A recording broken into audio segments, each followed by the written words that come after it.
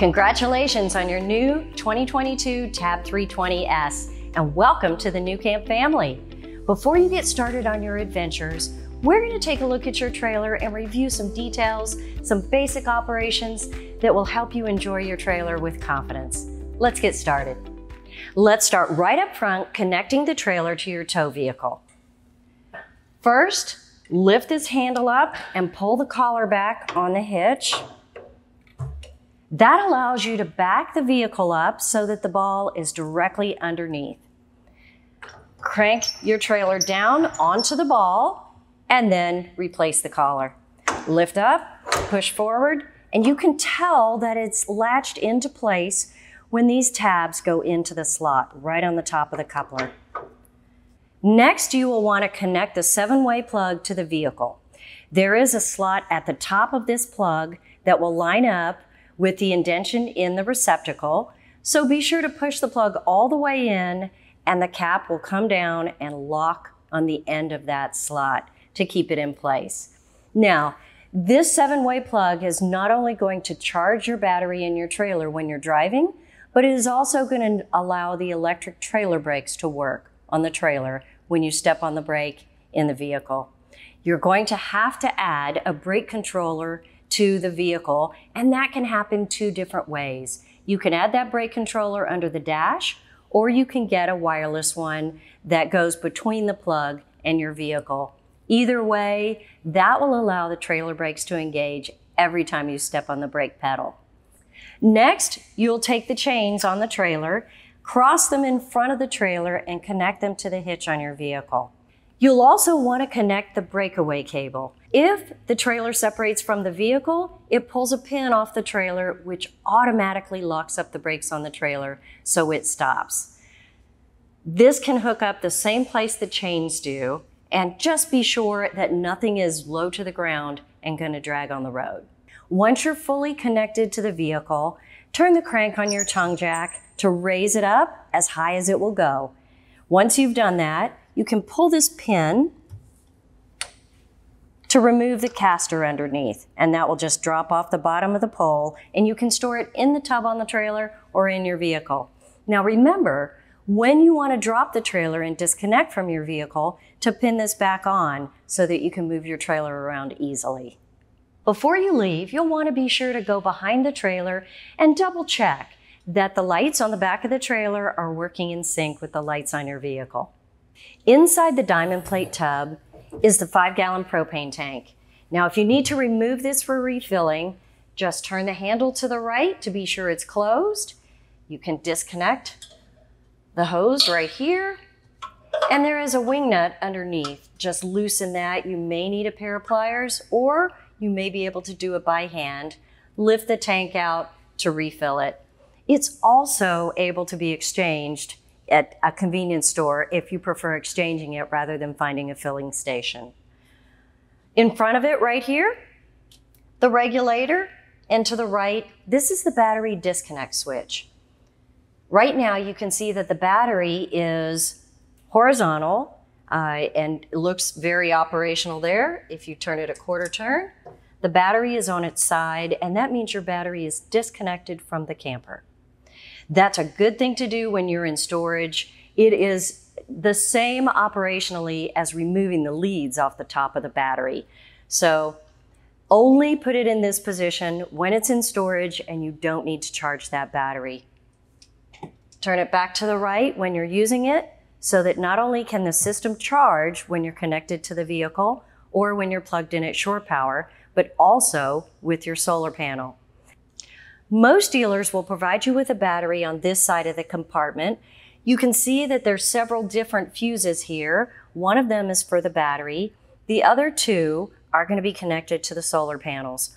You do have a 105-watt solar panel on the roof that will be charging this battery whenever it's in the sun, and another portable solar panel plug on the side of this tub.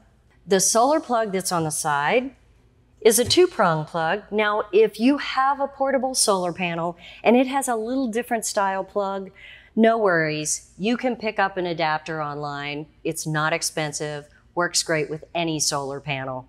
Now, if you were thinking of running a portable solar panel in addition to the solar panel on the top, that's great. You can run both at the same time.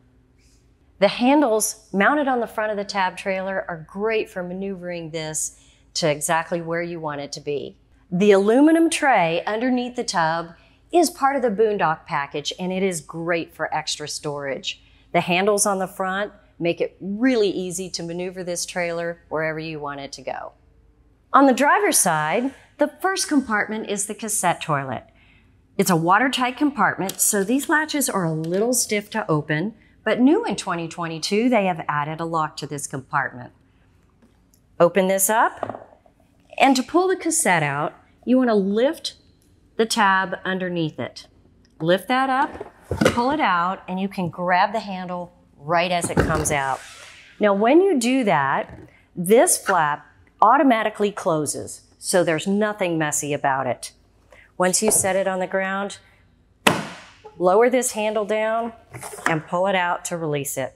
That allows you to take this anywhere you need to go to dump it. Now, it can be dumped at a toilet or at a dump station, whatever's most convenient to you. To dump the cassette, simply remove the cap at the end of the tube and swivel it out to the side. Then, when you lift it up, there is a handle on the back, and you'll want to push this green button. That allows air into the tank, so there's no splashing when you dump. Push this down to allow the air to come in, dump the tank, turn it right back up, put the cap back on, and swivel it back into place. Then just slide it right back into place. It's going to open the flap and lock itself into position. Remember at this point to go inside and put more chemicals inside the toilet to be sure to keep that tank nice and clean. The Tab 320S has 4 stabilizing jacks, and once you have your trailer leveled, you can put these down to stabilize it so it's not moving around when you're walking around in your trailer. Just connect that on there, and all you need to do is crank these down so they're snug to the ground. Now, if you have an electric drill, you can use a socket and do the same thing. Behind the wheel is the connection for your 30 amp plug. So with your trailer, you will get the shore power cord, and you'll see that it has 3 slots. One has a bit of an L in it. You'll want to line that up with the plug. Once you've got that lined up, just push the cord in all the way, and you should be able to turn it to the right just about 1/4 inch. There is an additional locking feature with a collar here that's threaded so that you can tighten it and keep it more secure. Next is the Nautilus System. Now again, you will have this latch to hold the door secure and closed, and in 2022, they've added the lock. The magnet's going to hold it open, and inside, let's talk about connecting the water to the hydrant. At your campsite, you will run the water hose up through the bottom, through this hatch, and you can see there's a slot that you can open up. So the hose goes right in here, and you can close the hatch over the hose. The hose will connect right here where it says water connection. Pull the cap off and connect it right there. There is a similar connection on the other side, and just above it says sanitize and winterize. So this is the one for connecting to the hydrant. The one on the left will be if you want to sanitize your system or if you're ready to winterize. Now, a note about winterizing, there is a bypass valve in red on this left side of the compartment, and that's something that you will use during winterization. But if you need more details on that, check the nuCamp Owner's Manual. All right, back in this compartment at the upper right-hand corner, there is a cable connection. If you're at a park that has cable, just pull in that cord, connect it right here, and you'll have cable on the television. You'll also see auxiliary and satellite. Now, these two are not connected, but they are available there in case you'd like to utilize them for something. In the center, you will see a tank flush, and it simply has a cap over it because there is no black tank. There is only the cassette toilet, so you don't need a tank flush. On the left, the water pump switch, if you want to pump water out of your freshwater tank. In the center of this panel are the green and blue levers. Now those are the most confusing sometimes, but those are set according to what you would like your Nautilus panel to do. If you're using the city water right here on the right, you'll want them to look like this. If you're dry camping, you will match that picture right there. Now to fill the freshwater tank, set them this way. To sanitize or winterize, just follow the pictures. One more thing, there is a light on the right-hand side of this compartment. Now the switch can toggle to the right or to the left. One way, it's going to turn the light on. The other way, it's going to set it to motion sensor. If you set it to motion sensor setting, then whenever you reach your hand in, it's going to come on. Great feature whenever you need it. Underneath the Nautilus system is the low point drains and the sewer connection. You can see the low point drain knobs right here, and that will help to just drain the lines if you're trying to winterize or again, just get some of the water out so it stays fresh. To the right of that, the sewer connection is a gray tank pull, and here is where you connect the sewer hose. If you've never done this before, it's very simple. Just take the cap off. You can see the bayonet fittings right here, and you will see those same bayonet fittings on the sewer hose. Just take your hose, connect it up so that the knobs on the pipe are connected right inside those hooks and it's secure. Connect the other side at the dump station or at your campsite and pull this gray tab right here. Just pull it straight out, push it in when you're done, and reattach the cap. Very simple. This is a vent for the Alde system, and next to that, the outside shower. Pretty self-explanatory. You have the hot and the cold water, and pull the handle out for use. Now the top presses down to actually engage the shower, and it can lock down. When you want to release it, push down on the top and it'll bounce back up and stop the water flow. Then just replace it right back in this compartment when you're done and close the latch. The cage and the rack are part of the boondock option if you've chosen that for your trailer. But there's a feature underneath I want to show you here on the passenger side. It is the gas port. Now this is a great feature for adding a gas grill or any other gas appliance. Now the way this works is you pull the plug out, and you'll notice that this lever is going perpendicular. That means that it has cut off the gas to this pipe.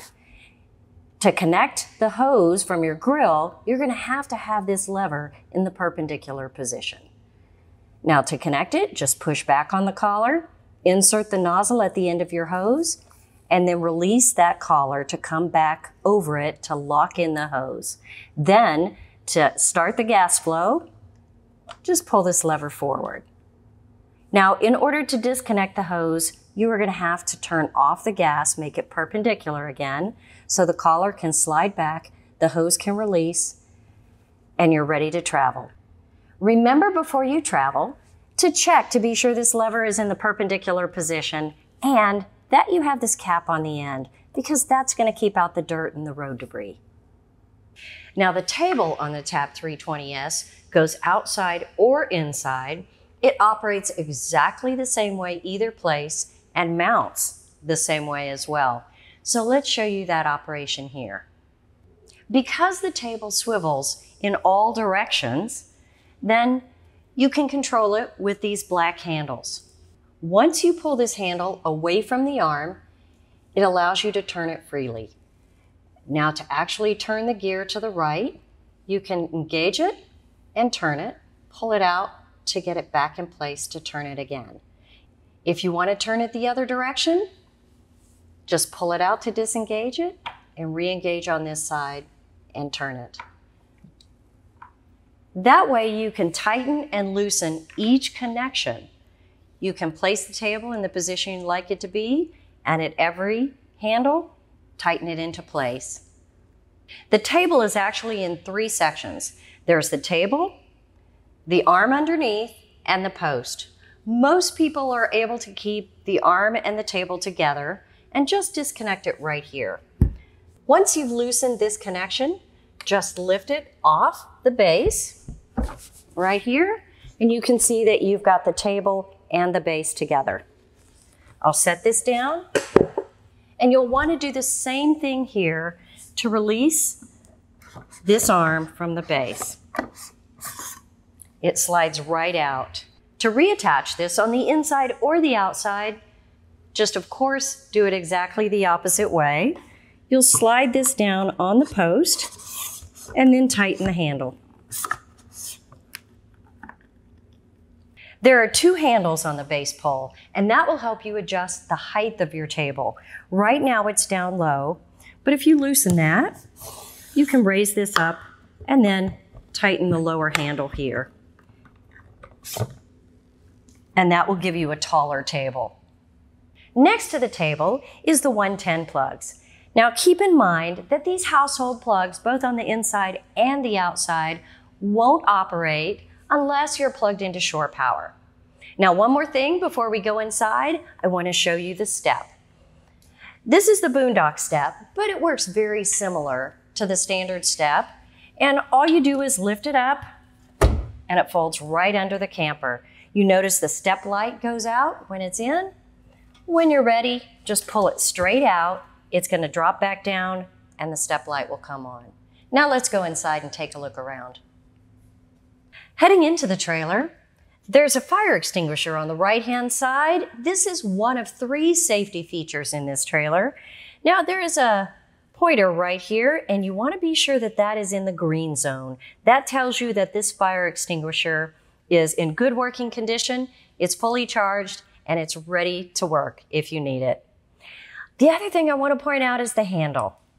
To open the door, you press down in the green zone and it'll pop back up. But if you're inside the camper and you'd like to lock the door, just push it up into the locking position that's red.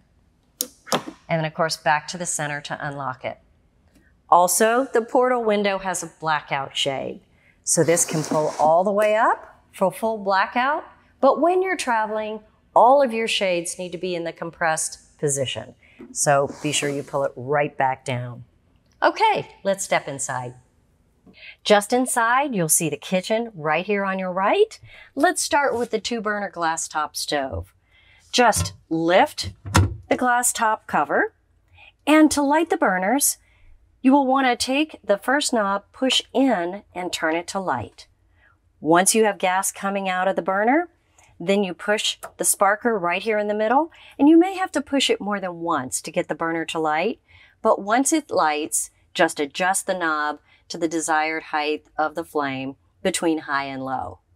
When you're done, turn off the burner and be sure to let it cool off before you lower the glass top. One more thing, to put this glass top down, be sure you lift it up before you lower it.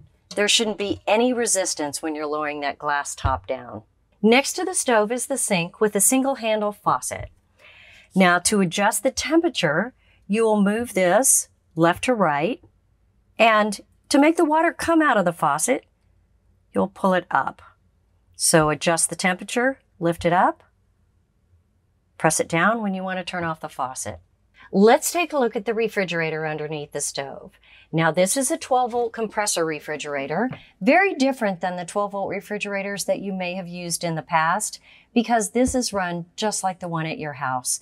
It is very efficient when it comes to battery usage, and of course, when you're plugged in at the campsite, that is charging your battery, that in turn is running your refrigerator. Now when you open the refrigerator, you'll notice the light comes on automatically, and there's a small freezer compartment.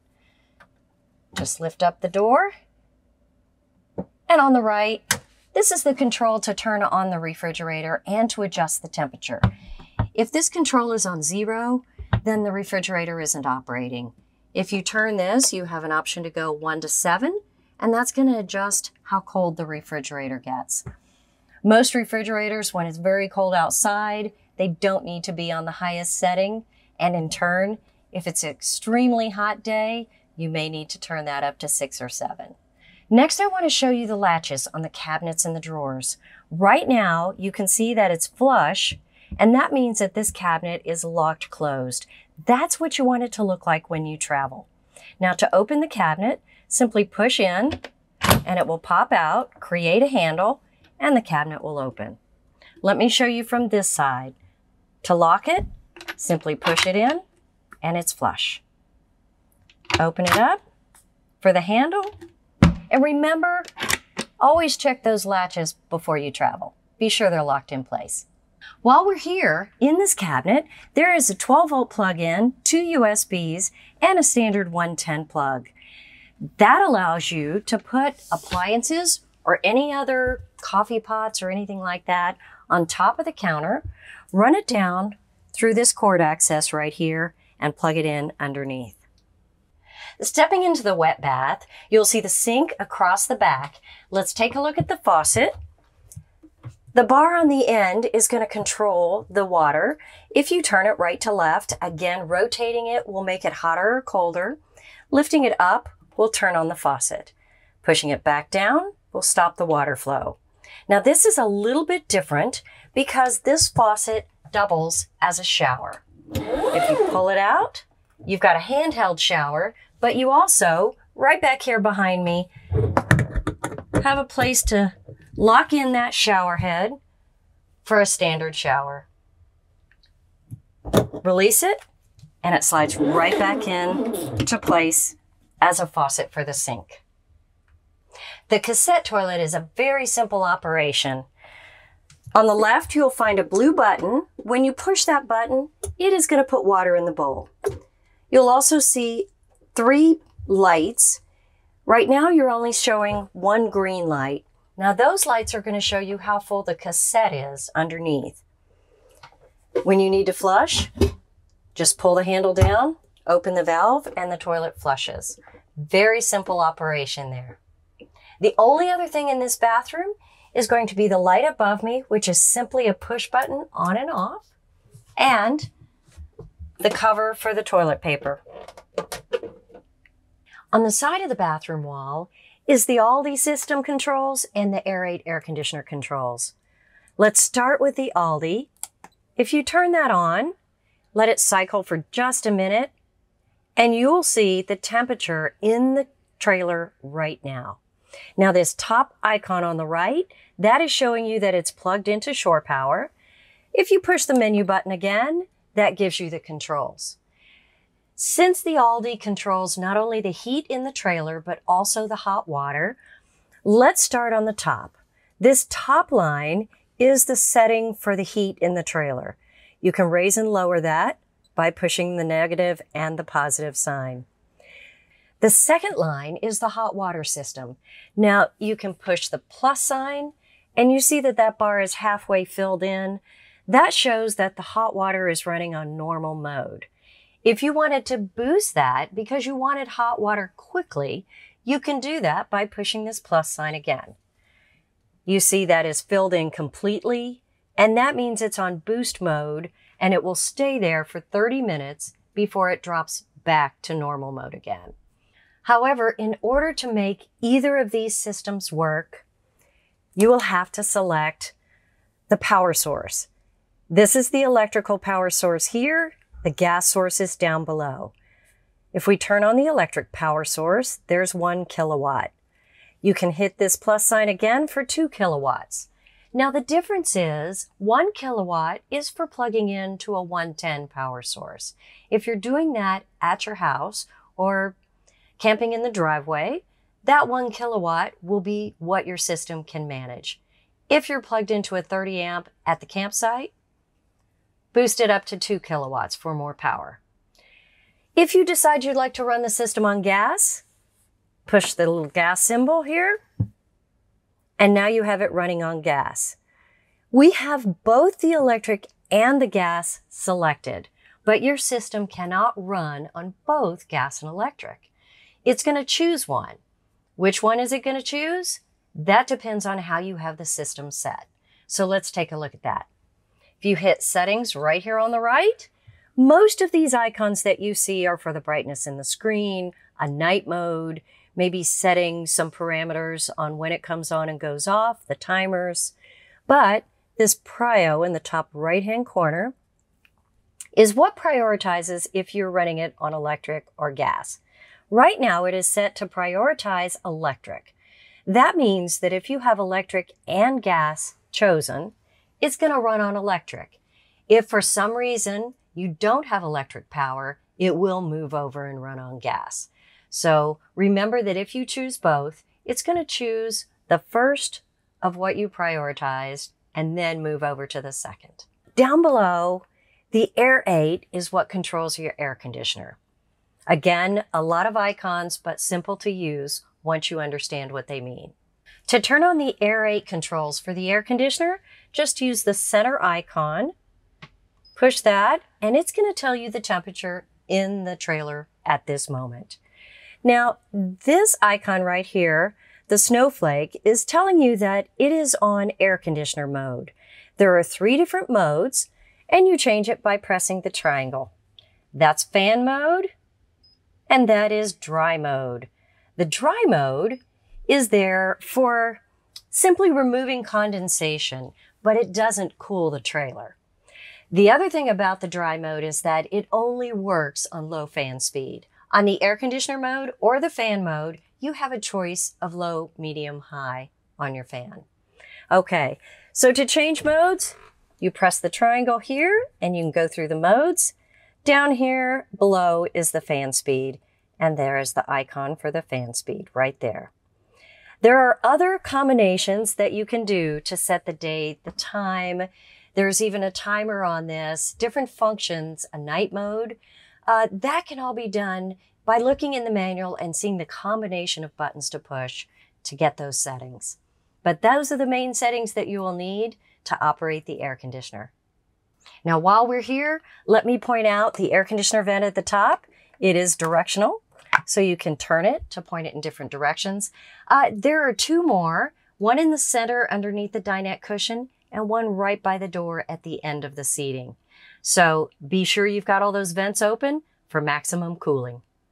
Below is the 12-volt television. So this is running off the battery power. If you're boondocking or not plugged in, TV is still going to work.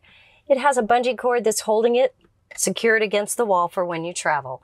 Just unhook the bungee and this is going to swivel to any direction that you need. Just be sure to reattach that bungee to hold it secure when you're traveling down the road.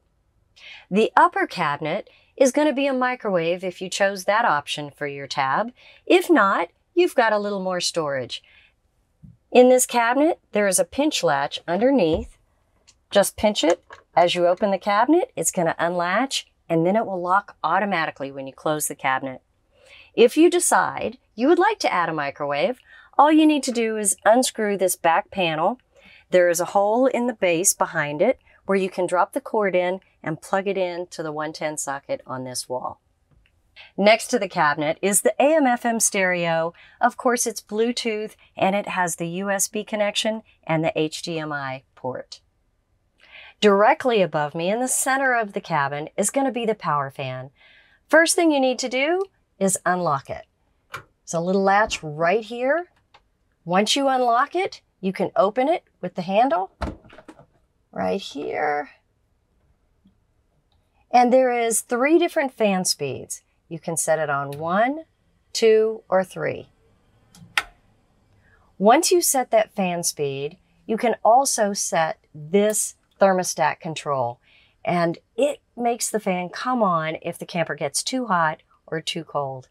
So an adjustment right here for that if you would like it to work automatically. Now, if you don't want that thermostat to come into play, always put it in the extreme left or right position, and you won't have any problem with it.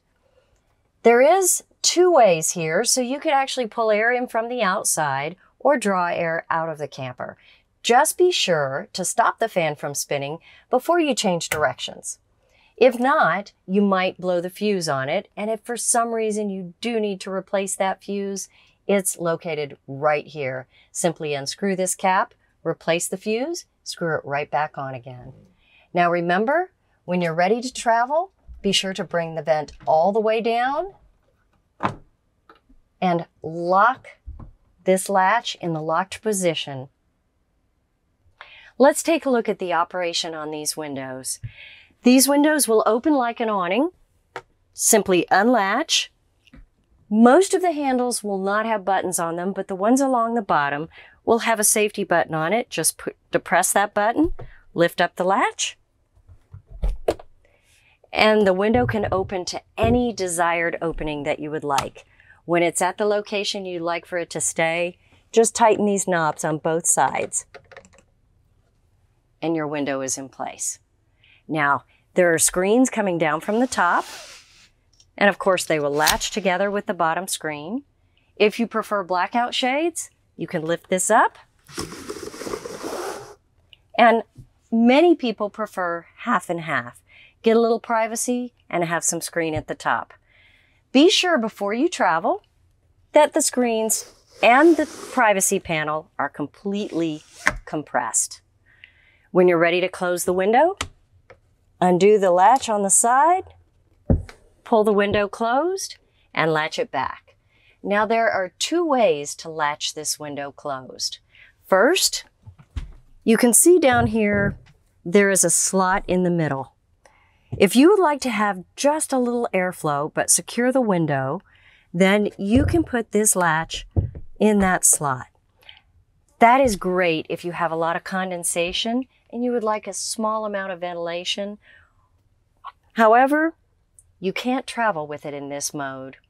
It will damage your window, so be sure before you travel, latch it all the way down in the front position so it is secured tightly. Again, push the button for the ones on the bottom, secure all the latches, the screen and the privacy panel in the compressed mode, and you're ready to travel.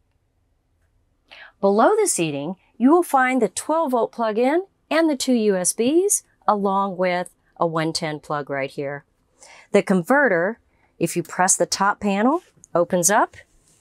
Now this converter has all of the 12-volt fuses here and the 110 breakers on the right side. They're all labeled so that you can have easy reference to what they are working with. So if you're having an electrical issue, this is a great place to start. Now, the other thing the converter is doing for you is it's taking the 110 power from plugging in and it's charging your battery. Right next to the converter is the carbon monoxide LP detector. Now, this is another safety feature on the camper, and it's wired directly to the battery. So whenever your camper is operating, this is here to keep you safe. Now, if the battery starts to get low on the camper, you will hear it chirp every 30 to 45 seconds. So that is telling you that you need to charge up the battery on your camper for it to do its job. If it's beeping continuously, then it is sensing something in the air and you want to check it out to stay safe. The table that we talked about on the outside of the trailer, it mounts right here in this center post. Easy to install, just like we did it on the outside. Next to that is the air conditioner vent. Again, be sure that's open if you're running the air conditioner. Let's move on and take a look at the back of the seating.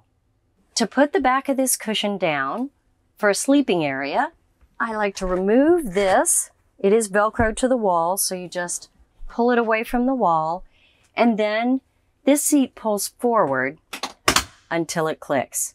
That disengages it so it can lay down completely. Now you can see back there, there is a storage bin, and new in 2022, this rear storage compartment has the cover split in half. So you can open up half of it at once. That's very handy if you like to use half of the seat up and only lay down the other half for sleeping. I want to point out too that you have a 12-volt plug and two USBs on the back wall. On the other side, there's going to be a 110 plug there. Nice access for the cabinets up here for storage. Speakers on both sides and a button at the top for the light. One more thing with this backrest. There is a lounger position that is halfway between seating and laying down.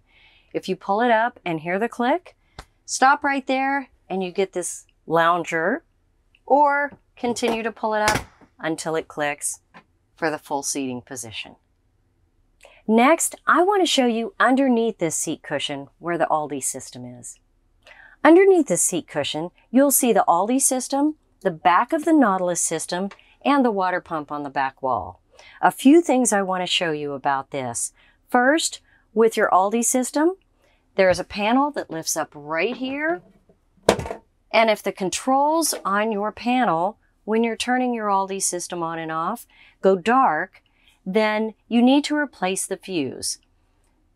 They give you extra fuses right here in this packet. And the way you do that is to pull out this fuse panel right here, replace that fuse, and then put it right back in. Very simple to do. You have 2 extra fuses that are provided there for you in case that happens. There's a few more things I want to show you on the Alde system. If the water coming out of your faucet tends to be too hot or too cold, there is an adjustment you can make right here underneath the seat. With this red cap with the triangle on the top, pops right off, and you flip it over and you use that triangle as a wrench. It fits right down here on the top, and you turn it counterclockwise to make the water hotter and clockwise to make it cooler. After you've made the adjustment, flip it back over and pop it right back into place. One more thing I want to show you. There is a yellow lever on the floor here, and Alde calls this a pressure relief valve, but it can act also as a low point drain. If you lift that lever, it is going to drain the water out of the tank that's inside the Alde. If you're trying to put your trailer in storage, or be sure you have fresh water in the system, that's a great way to do that. There's also a filter right next to your water pump. You can see it in the back right here. This clear cap unscrews and you can simply clean the filter and put the cap back on. If you notice some debris in there or your water pump is not as strong as it used to be, you might check that filter. It might need cleaning. If you'd like to create a larger sleeping area, simply pull out the slats underneath the dinette on each side and then pull the cushions out to lay flat on top of them. Lay down the back cushions and you have a very large bed. The monitor panel and the light switches are to the left of the entrance door.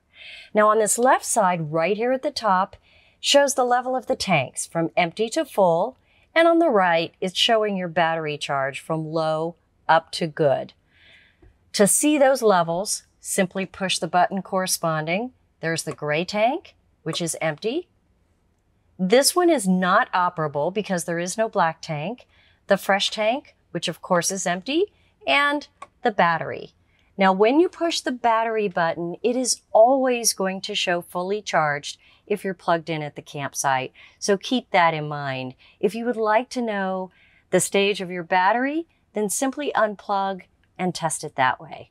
There is an indicator light right here for the water pump. So when you turn your water pump on, you will see a red light right up at the top. And remember, there is another water pump switch in the Nautilus system outside. You also have your porch light, the sink light, which is the under lights right here under the cabinets, and then the accent lights are going to be underneath the cabinets in the seating area. Underneath the monitor panel is the smoke alarm. Now, unlike the LP detector, it is not wired directly to the battery. It is running on a 9-volt battery. So you might want to carry an extra 9-volt in case it gets low. It's just like the smoke alarm at your house. It's going to chirp about every 30 to 45 seconds if that battery gets low. And there is a test button on the front. If you push that, it will beep. That lets you know it's in good working order. One last thing. At this entrance door, there is a screen. So if you'd like to leave your door open, pull straight across. And when you need to open it, of course, it compresses right back into place. All of the appliances we've talked about here will have their own operation manuals and warranty information in the black nuCamp bag that comes with your trailer. The owner's manual from nuCamp, however, is found online for easy reference, and that's at nucamprv.com/documents. Again, congratulations on your new 2022 Tab 320S, and we are so glad to have you as part of the nuCamp family. And from all of your friends here at nuCamp, we wish you many great adventures.